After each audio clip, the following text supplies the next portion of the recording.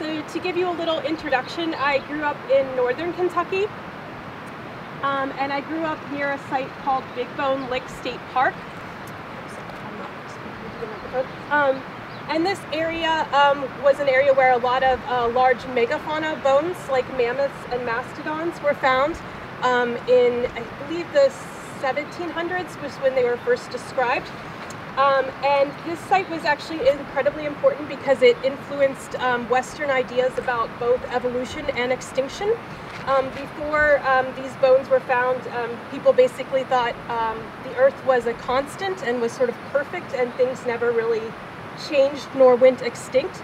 And so many people were very interested in this site, including President Thomas Jefferson, who sent William Clark out to this site to collect bones to bring back to the White House. So it's a very important site, which a lot of people are probably not very familiar with, but had kind of an influence in my sort of upbringing and thinking about time and extinctions and the past in a different way. And then northern Kentucky is also an area where it's very easy to find, there's a lot of shale, so it's very easy to find fossils and bones from different eras. You can find both fossils that used to be underwater. These are crinoid fossils, which look sort of like plants, but are actually an animal species that used to live underneath the water, and there's still actually crinoids that live today. They're in the starfish and urchin family. And you can also sometimes find bison fossils and other extinct, and those aren't extinct, but locally extinct species from more recent eras. So I wanted to talk about two main projects that I've been working on for quite a while. The first project is rewilding. So rewilding is an actual environmental practice where people are restoring ecosystems and also restoring specific species back into environments. And those in Montana probably are very familiar with the restoration of wolves to Yellowstone Park, which is probably one of the more famous rewilding projects that's gone on in this country.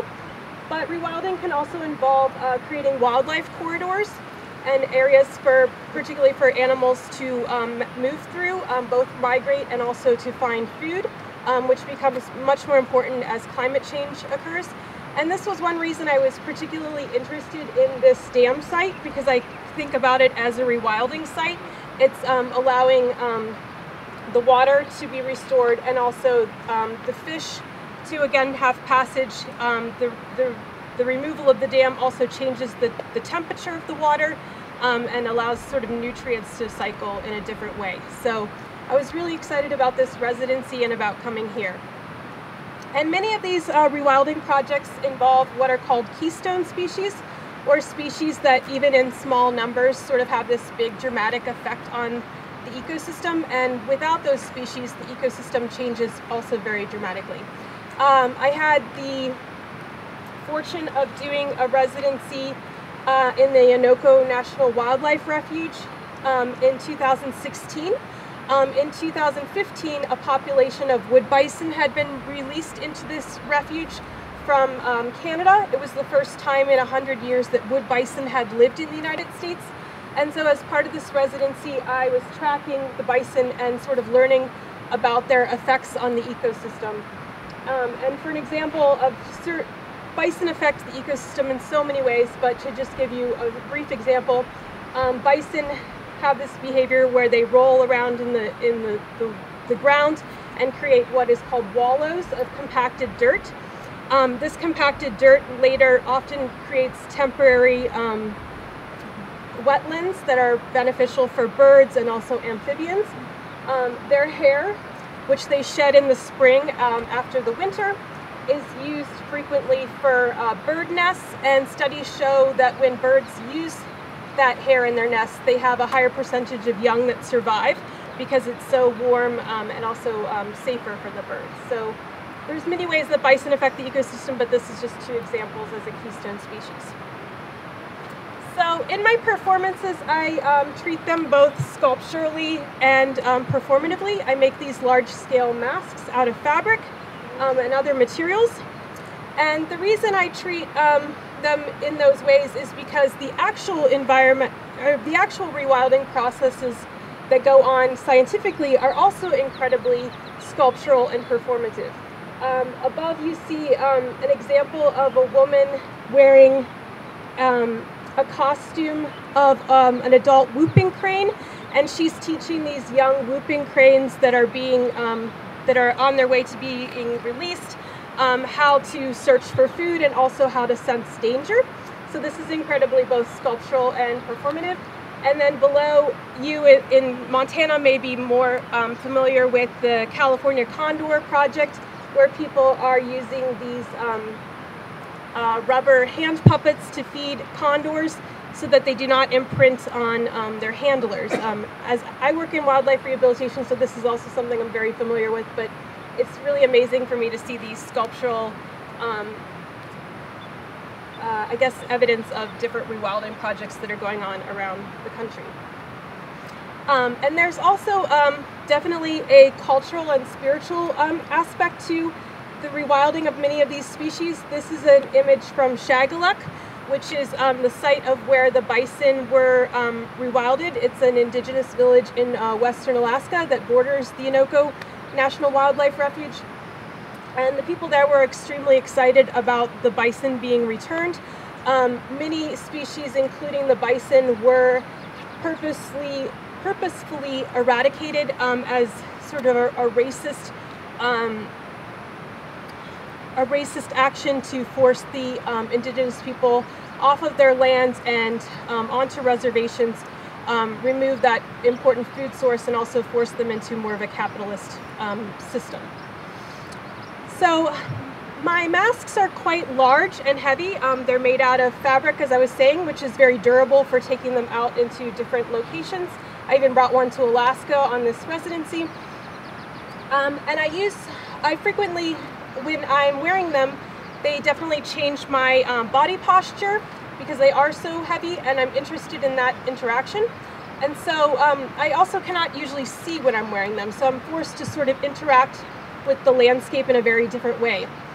And I use frequently what is called a tableau vivant format, which is translates to living picture. You may not be familiar with the word tableau vivant, but the practice of tableau vivant, you're probably familiar with what is believed to be the first tableau vivant, which was Francis of Assisi staged in 1223 a Christian nativity scene using live people and animals to sort of show Jesus' birth and to sort of initiate a reverence in that way. And it's still considered, you know, a tableau vivant that we're all probably pretty familiar with. But tableau vivants were also very popular during the Victorian age as sort of a precursor to film and video, where people would dress up in different costumes and stage either paintings or historical moments like this staging of Joan of Arc. The format also became very popular during the women's suffrage movement, where women would sort of reenact these things on the grounds of the Capitol to encourage the right to vote. So as I was saying, I make these fabric masks. They are hand stitched out of fabric. They're stuffed with polyfill pillow type stuffing, and then I treat the surfaces with acrylic and other mediums. This one's of a pronghorn. I usually like to show an in-progress one so that everyone can see what they look like as they're developing, and I use a lot of reference photos. This particular pronghorn was used at a residency in Tucson, where I was really interested in exploring both climate change that was affecting the Sonoran pronghorn in the area, but also the use of borders and the militarization of that region that's sort of restricting the movements of species. So I filmed a video for that piece in all of the current habitats of the Sonoran pronghorn. In 2002, there was a drought in Arizona. There's obviously a lot of droughts going on now, but the population of Sonoran pronghorn in the United States dwindled to 21 individuals. And so a captive breeding program was started, and they ended up bringing over pronghorn from different populations in Mexico. And currently there are 4 populations of Sonoran pronghorn in the world, 2 in Mexico and 2 main ones in the United States. The pronghorn also move through Organ Pipe Cactus National Monument and through the Tohono O'odham tribal land, which is also split up between north of the border and south of the border. So I spent a lot of time both speaking to people of the region about the issues of the pronghorn, its restrictions in terms of movement, and camped in all of these locations and filmed a video, which is available to see on my website. I also made some other sculptures as part of this, and this is just an example of this. This is a ceramic cactus piece that is split in half with a piece of plexiglass.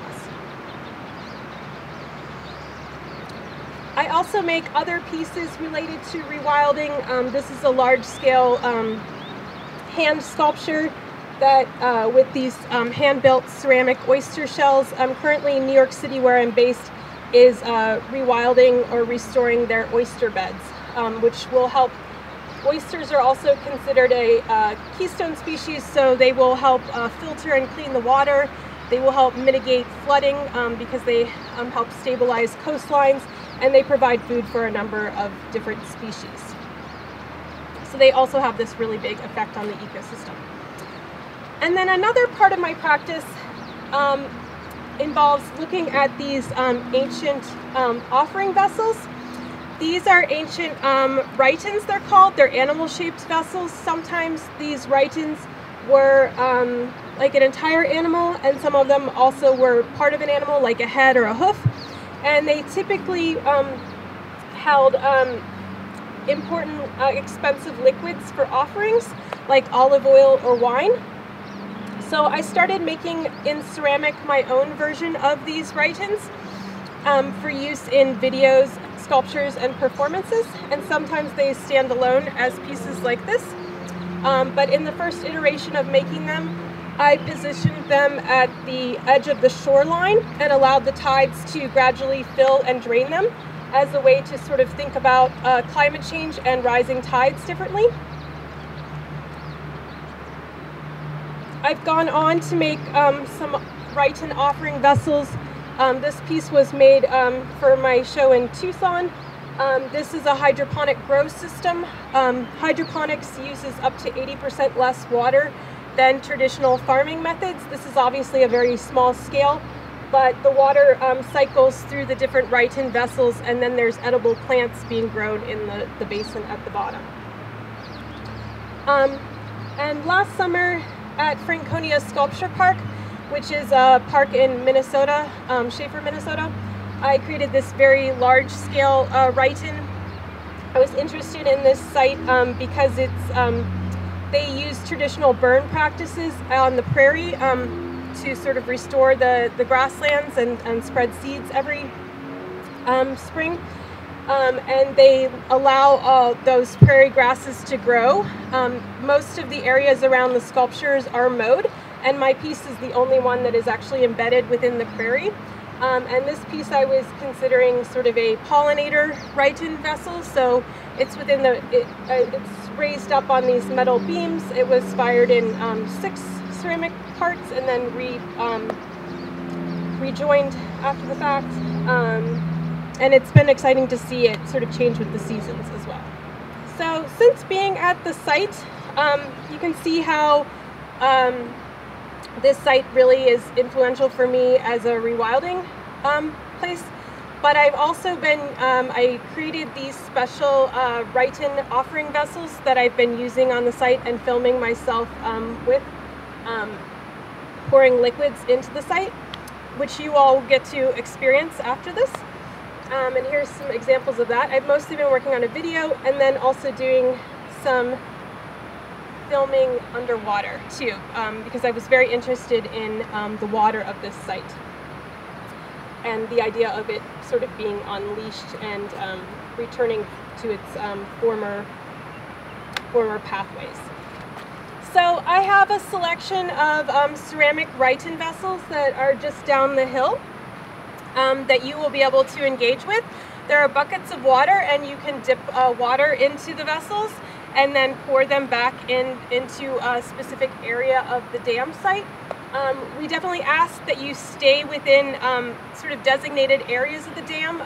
There were tens of thousands of plants planted for this restoration, so we definitely want to make sure that we're respecting the site and that we're not trampling plants or going where we're not supposed to. There also are photo releases that I would love for you to sign if you want to participate in the site, just so I can document it and use it within the video and potentially show it at a gallery space in the future. And if you need help sort of carrying the vessels to the site, or if you have kids that want to participate, please ask one of us for assistance, and I hope you will participate. Yeah, thank you.